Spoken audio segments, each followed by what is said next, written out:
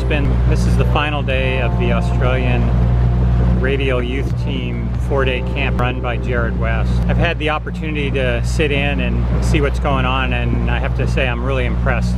They're a really fine group of girls, very competitive, and they're getting some great training. I'll let Jared fill you in a little bit more on the details, but I think they're off to a great start, this being the first year of the team. The Australian Sailing Radial Youth Squad was a way of providing a little more opportunity to our young women through coaching camp-based program 3 times a year to help up their skills and areas off the water across the year, and help to eventually grow the Australian Radial program.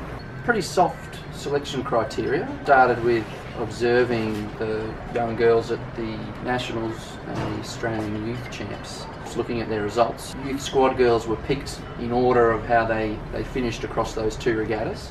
On top of that, had a broader selection process for a development camp called the Radial, which was run in April, which will be run annually. Open to anyone who might be interested in sailing a laser or just improving their helming skills for another class down the line. It's opened up to girls from 420, RSX, Techno 4.7 and the Radial. It's a great camp for just assessing sailing and identifying talented, keen young women. And how did it go this week here in Brisbane? Yeah, it was a great camp. For many reasons. It was awesome to have yourself, John, and Brady, our club coach at RQIS, also out helping out. And yeah, again, you know, the girls' skills and speed across the board was quite competitive. So everyone was having something to offer and something to gain from the camp.